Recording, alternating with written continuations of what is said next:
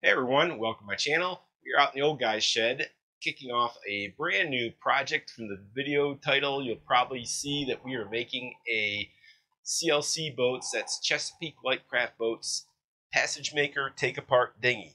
So before we get going on that, I wanted to just say a quick shout out to my Minecraft fans and wanted to ask you guys if you know anybody that's a DIYer that likes doing woodwork, maybe somebody that likes sailboats, maybe sailing, boating, that kind of stuff. If you could point them to this video, I'd really appreciate it. Not sure when we're going to be back to Minecraft videos, if I'm going to split the channel off or what we're going to do there. But for now, for the near future, we're working on this project and probably put the Minecraft videos on hold. So anyways, there you go.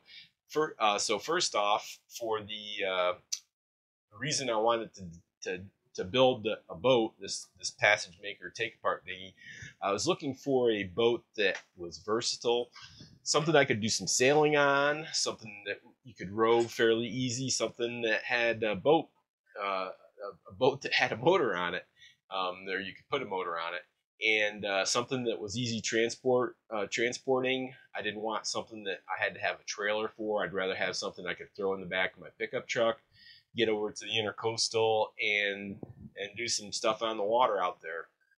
So started looking at stuff, went through a couple of different places, and ended up with Chesapeake Lightcraft boats, and they had a couple different options there that I had to choose between, so I settled on this Passagemaker. But let's back up just a little bit there. We'll go inside on the computer here, and I'll walk you through some of my thought process, and then we'll be back out here and get going with unboxing the kit.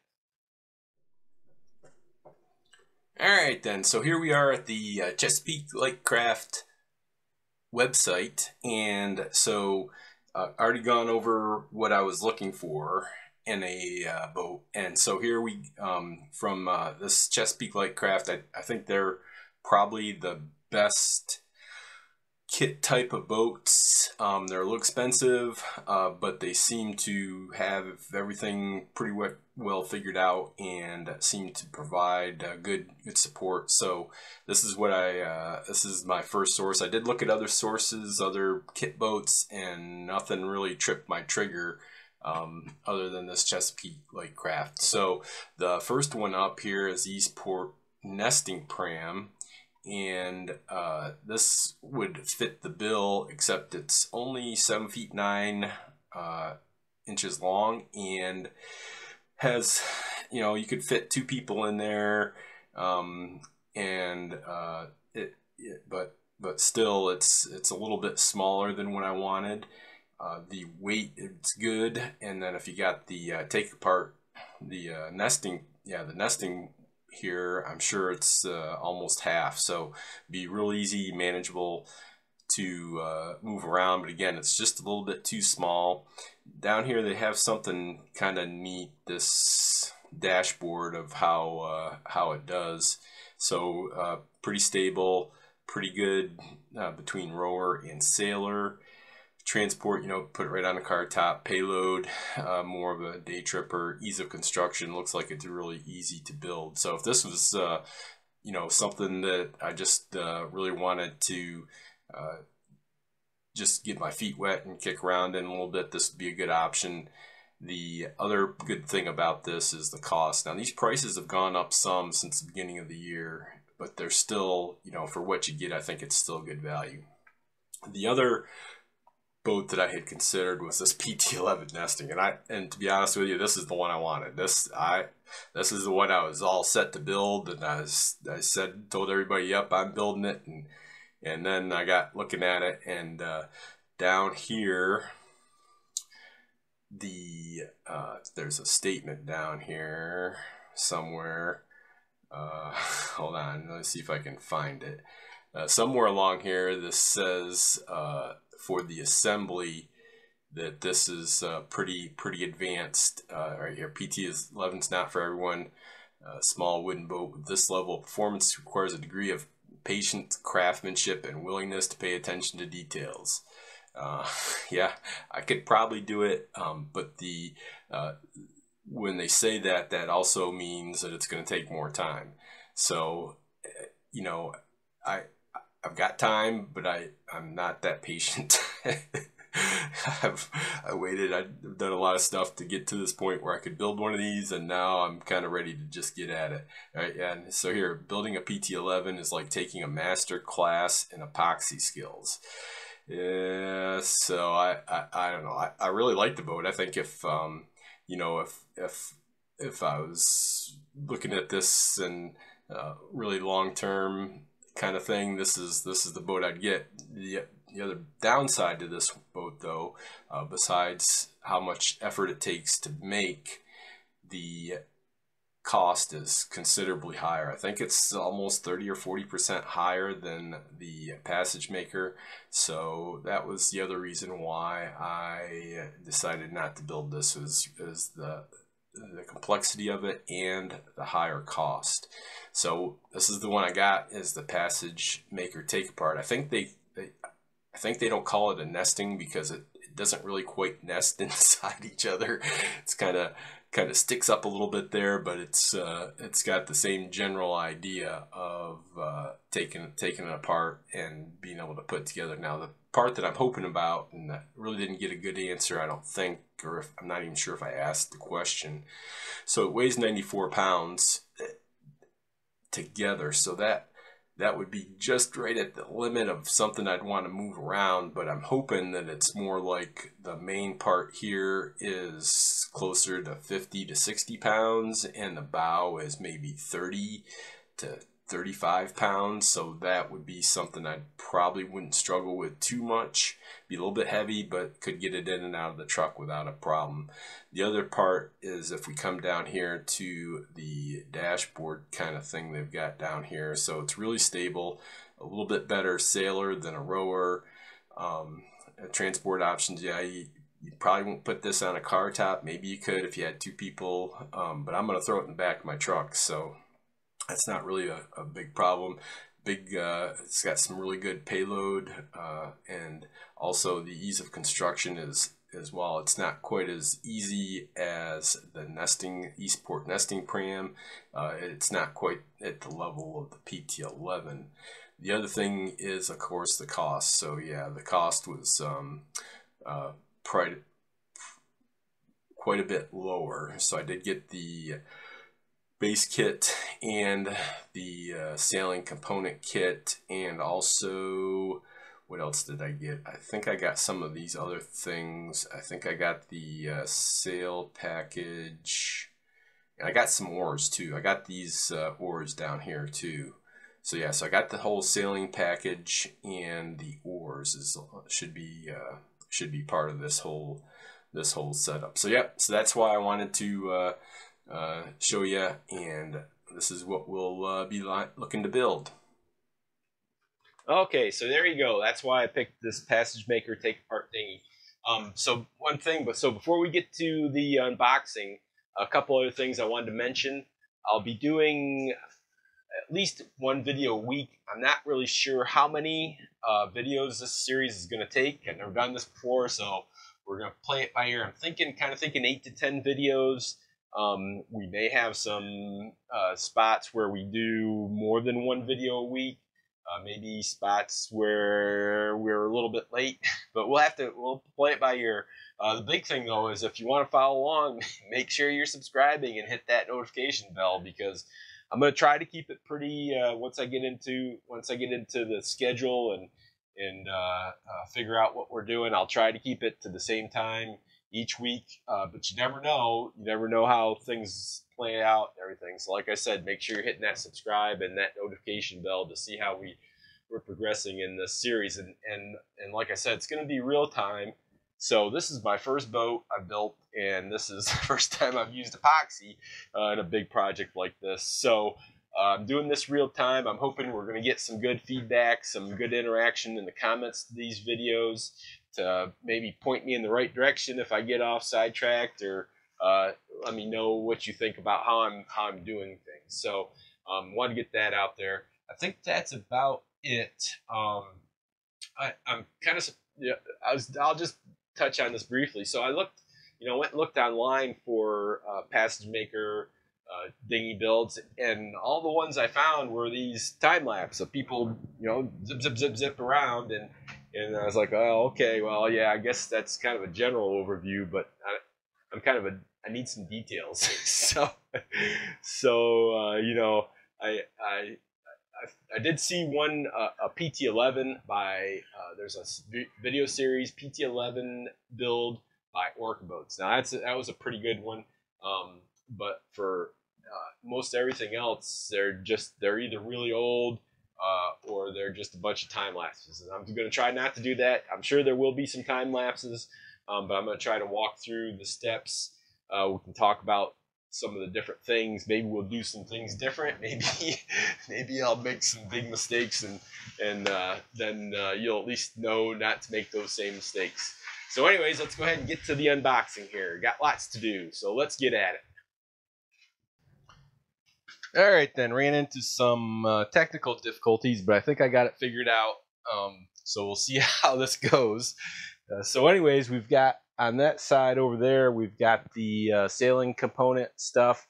So I'll save that for last. I'll probably just open it up, take a quick look, and then we'll put it away somewhere safe, because I don't think I'll need much out of the sailing component kit. But here we've got the one of two for the Passagemaker, and the other one's underneath. So let's get this thing open, and hopefully we'll get everything we need.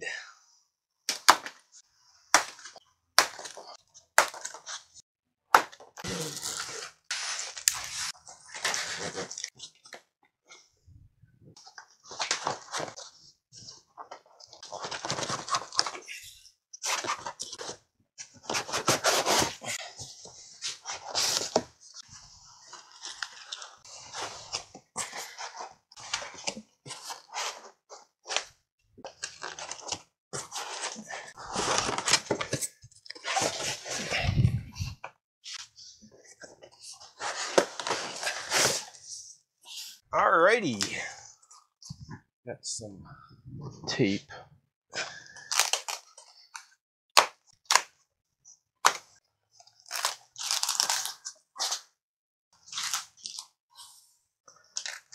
Well, they sure do a heck of a job packaging this up. There is tape all over everything.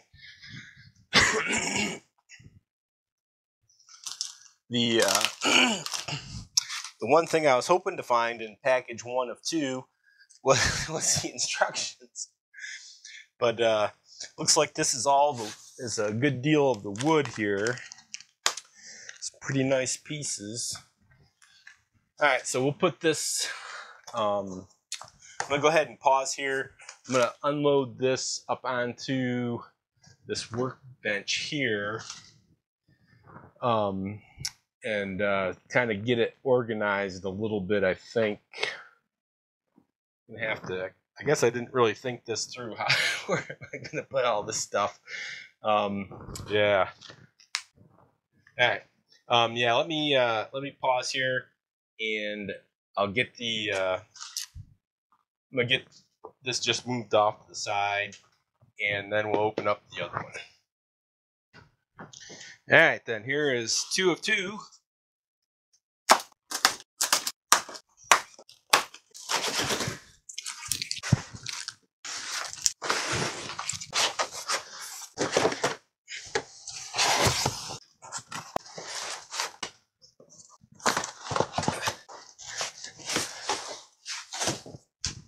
All right, that's what we were looking for.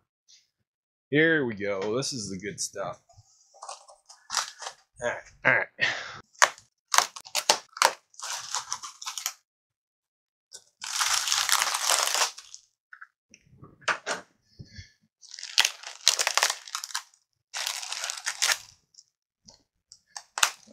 There we go. This is I was thinking about this later after I placed the order. I was like, it's kind of weird that they don't email you a PDF of this once you buy it, or at least once it ships or something, so that you have a something to review and something that you can start going over. So here's it's got the parts list in it. sailing components. Yep, so we'll have to, probably gonna take most of the rest of today to go ahead and sort this stuff out, read through the manual once, and then work on a little bit better plan of attack. Let's see what we got here. Oh, so we got the fiber. Oh, that's what we got to do too, is open up the fiberglass epoxy kit. Just a big wad of fiberglass and some hardware.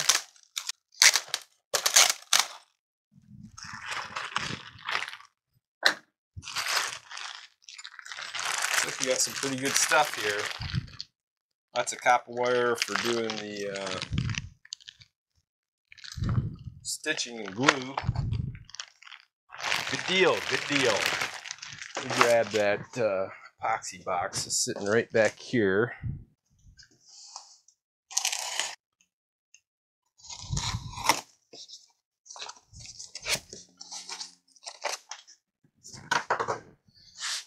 Oh, all kinds of stuff here. We got some, got the pumps. Got some wood flour. A lot of wood flour here. Got 4 of these things of wood flour, it looks like. And looks like 2 of these big things of epoxy resin, and then at least 1 hardener. I'm pretty sure they gave me the slow. I hope anyways, because it's going to be hot here. So we're going to have to have the slow hardener for sure. So, yep, so good.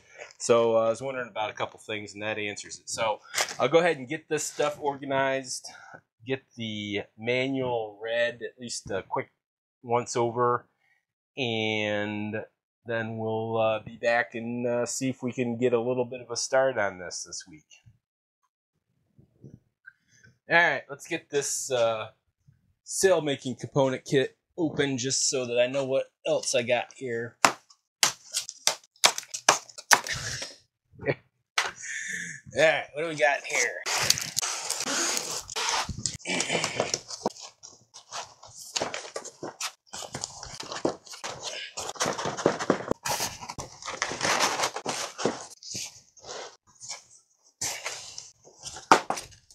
All right, yep, so that's what I thought. The rudder and dagger board and that kind of stuff is in here, along with the mast and sails.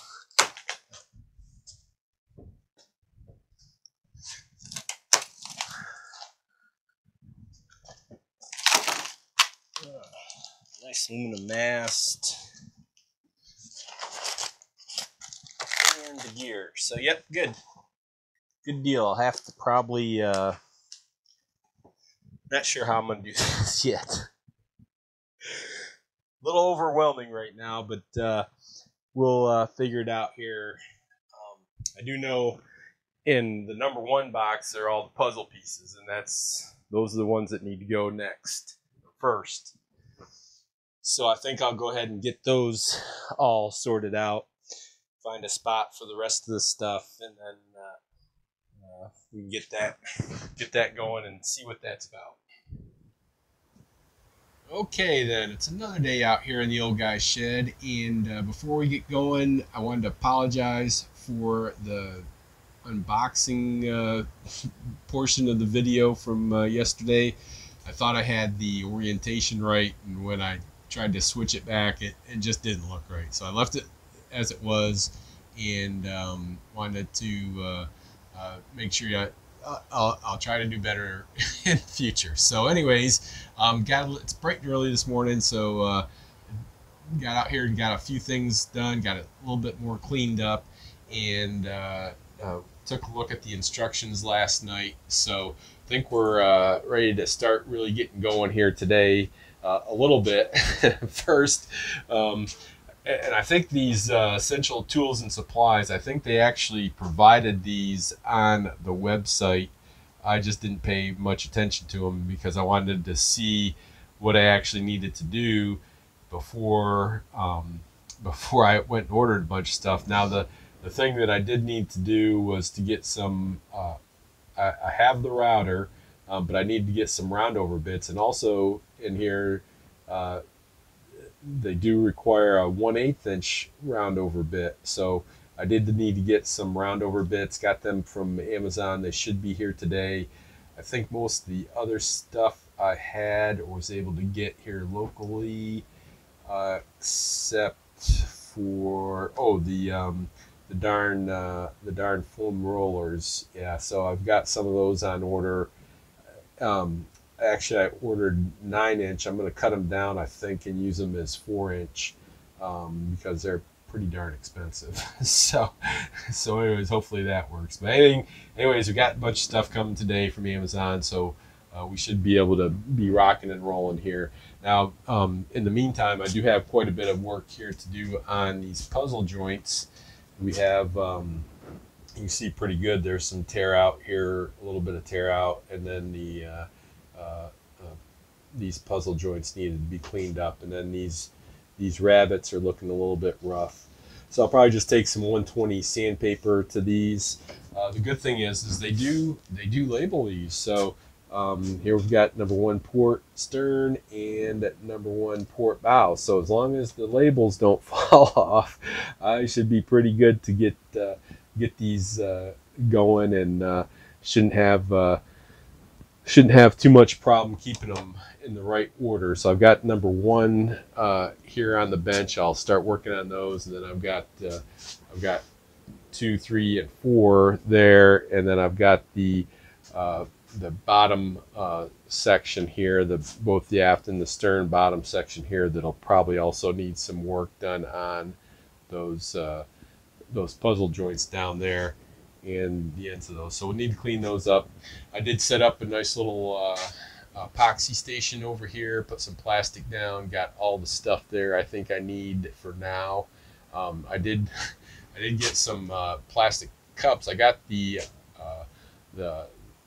clear ones, so that I noticed in the instructions they want different. They say, you know, mix up 4 ounces of epoxy or 6 ounces. Well, I'm so bad at trying to gauge amounts and everything. So I got the clear cups, and I've got it marked where 4 ounces, 6 ounces, and 8 ounces are. So now I should have a little bit better idea when I use the clear cups to mix up the epoxy on how much I actually have there. So that'd be good. And I do have some bigger cups if I need it, but I think that'll work good. I got some cheap freezer bags for doing the piping. Like I said, I've got the plastic down. Now in the instructions, they do say that they recommend putting some sawhorses down and then some big plywood area. The problem is I don't really have that big of a room here in the shop, and also I don't really want to go out and buy plywood just for a big bench like that. I do have some plywood back over in the corner. I might be able to rig up something on sawhorses, but even though they say your back and knees are gonna be bothered, I'm just gonna do them on the floor. I think that's just for the puzzle glue up here.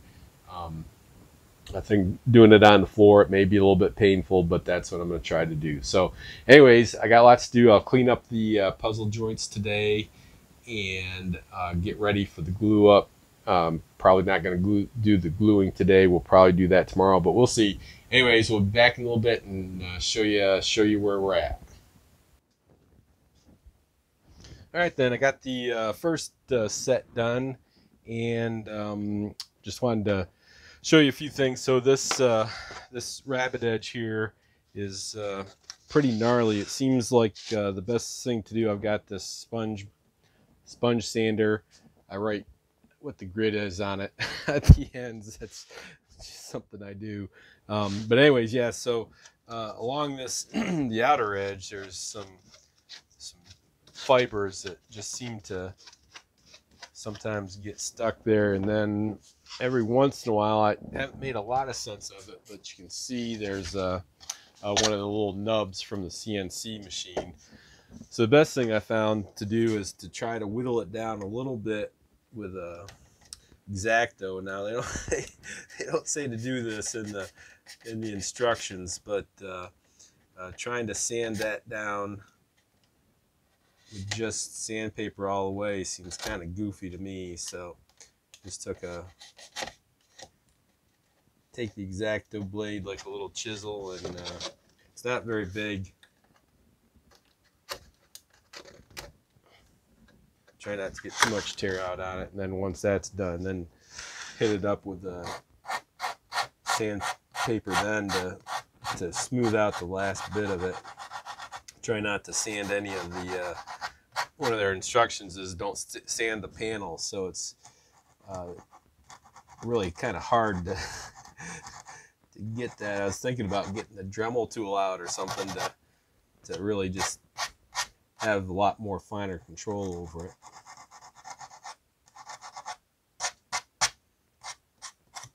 Yeah, that's pretty darn close. Just a little touch there. All right, and then usually go ahead and do this rabbit next. This sponge seems to works pretty good, except in this mouse kind of thing works pretty good too.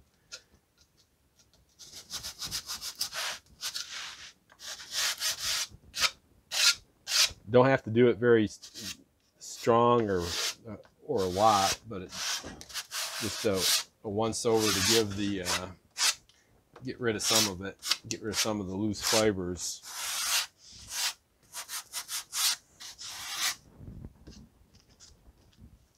These small ones are pretty easy to work with, being able to move them around.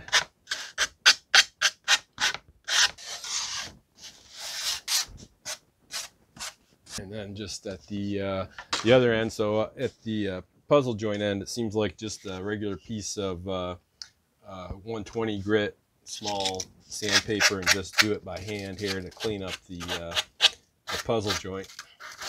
And before I forget, and I'll try to remember to say this a couple times, this is by no means a this is exactly how you should do it video series. This is how the old guy's doing it.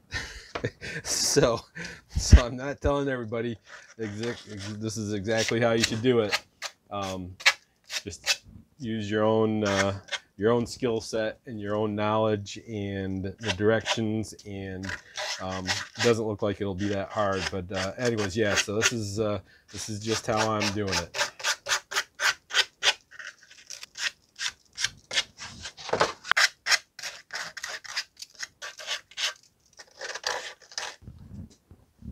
The last thing I like to do is go ahead, and I've just got an old clean t-shirt here, and then just give it a wipe down.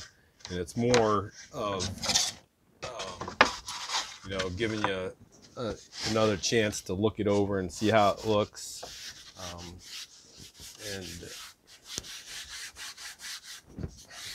than anything else really. So it's just make sure you didn't miss anything, any loose fibers and that kind of stuff. Then grab the next one.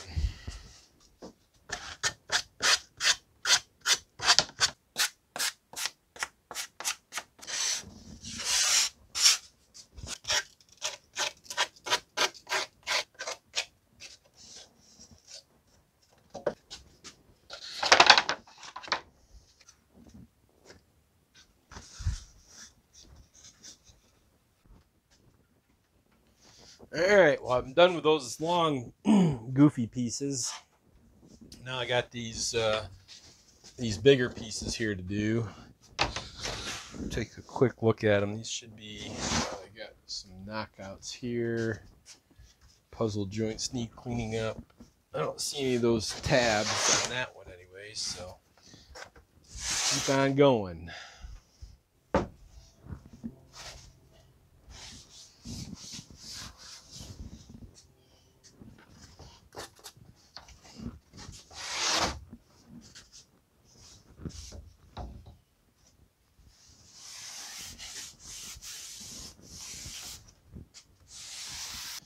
Alrighty then, that's all those pieces. So let me go ahead and pause here and figure out what's next. Alrighty then, I think that's probably enough for one episode. We got quite a bit done.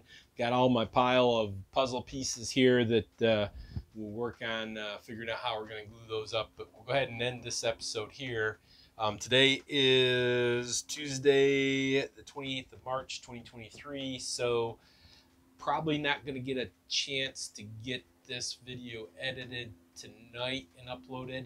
So we'll go ahead and say Wednesday, March 29th will be when I'll have the probably 5 p.m. Eastern time. We'll have this video go live, and then we'll get going on doing the glue up and whatever else is next on the list. So we do have we got some epoxy stuff coming up, and taking a look at some of the CLC boats procedures.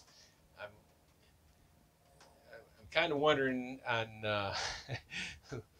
which is if just go ahead and follow it blindly, or think about it a little bit and maybe modify a little bit of a few of the steps. So anyways, I'll go back through the manual here tonight, maybe tomorrow, and then we'll take a look at the glue up of the puzzle pieces. That's probably pretty straightforward, but some of the other epoxy and fiberglass and stuff they've got us doing, I'm a little bit on the edge of maybe making a few changes to that, but we'll see.